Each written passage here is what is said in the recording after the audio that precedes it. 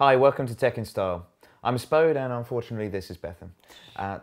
Today we're going to be looking at e-readers and e-reader applications, and we're going to be battling it out to see which is the best option. E-reader apps. I think you're wrong. I like e-readers. E-reader apps are definitely the way to go because you've always got your phone. When have you not got your phone on you?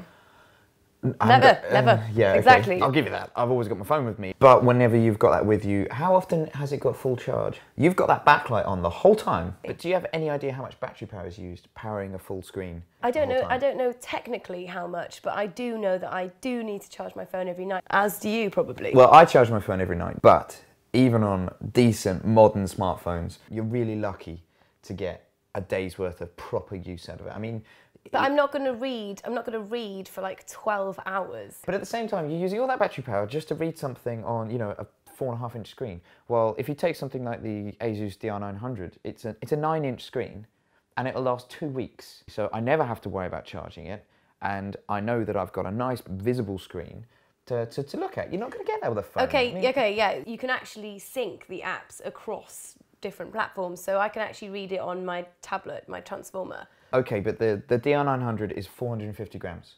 That's nothing.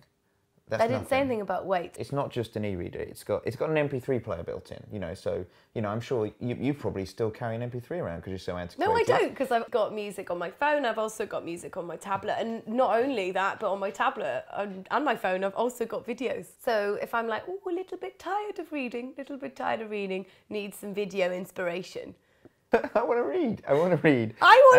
We both want to read. I just like videos. Come on. Okay, but have you ever actually used e-ink? No. An e-reader book of any sort? I mean, you can read them in sunlight.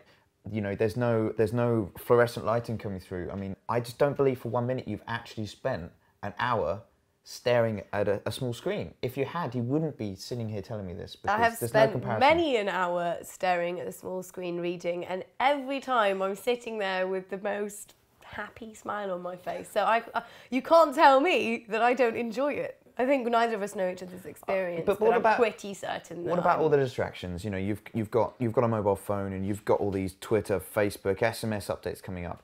If I'm reading a book, I want to be really involved in that book. Then you can just switch off all the other things. But I still want people to phone me.